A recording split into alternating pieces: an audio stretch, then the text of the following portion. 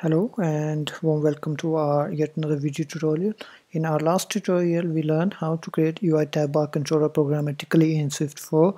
So if you forgot that and you want to rewind it, then you can find that video link in the more info of this video. And today we will learn how we can assign a tabbar item to our UITabBar controller. Let me run the code. I already coded the tabbar item and assigns to our first view controller and second view controller. That means first tab and second tab. So here you can see that this is the tabbar item of first tab, and this is the tabbar item of second tab, and this is the tabbar item third tab. So in the last video tutorial we only covered the tabs and not assigning those the items, images or item types. So here we have provided the default item to our first tab. Here you can see this is the first view controller tabbar item. Here first view controller tabbar item is equals to UITabBarItem init tabbar system item. So this is the system item. These are the items that are provided by default in iOS SDK. And here in the third tab we are going to add our own image. So let's move forward.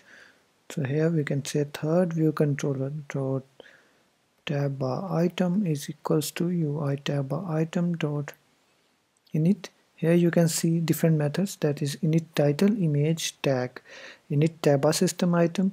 So here it will create and returns a new item containing the specified system item. So here you can provide by default. Suppose for example dot, here you can see bookmark, contacts, download, favorites, featured, history. Suppose history I gave it, and I gave it 3. So now you can see the third tab will has tabbar item has title, history.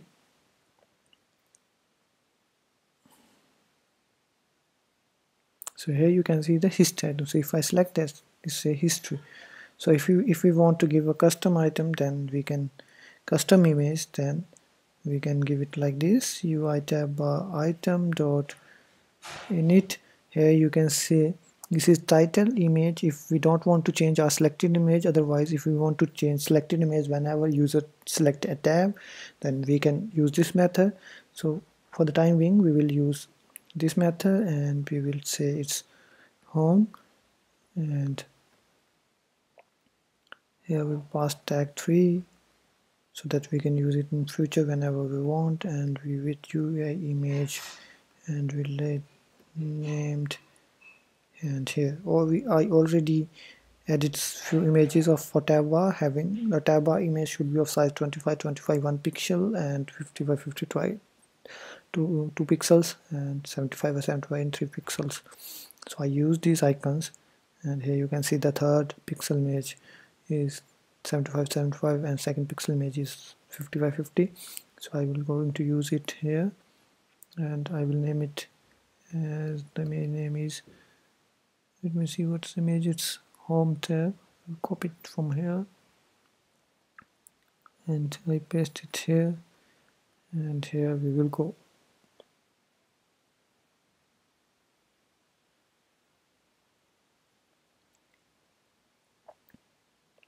And here you can see now the history tabbar item image is gone, and we have new tabbar item having own custom image home, and here it's home. It's saying selected as blue because we already provided tabbar styles to default style. Okay, so if I change the tint color, tabbar tint color is equal to UI, or simply like dot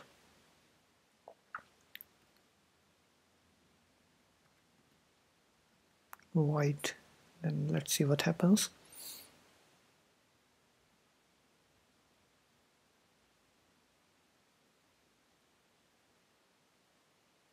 And here you can see the tint color of change. Now it's not blue, it's white, and here it's also white, and it's also white. So here we can also change the tint color using this property, and we also provide tabbar item using the tabbar item of a view controller. Okay, so now one more thing, that each view controller since you are not seeing in UI navigation bar above, so uh, each tab bar controller tab has its unique root view controller. That is, this first tab, favorite, has a root view controller first view controller, more has root view controller second view controller, and home has third view controller as a root view controller. So in order to navigate, you have to assign different navigation controller for those also. So this is the very short tutorial. Here we learn how to give a tab bar item programmatically to our UITabBar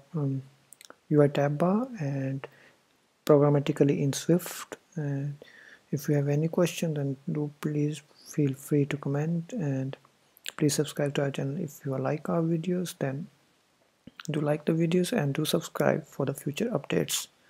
Thanks for watching. Bye bye.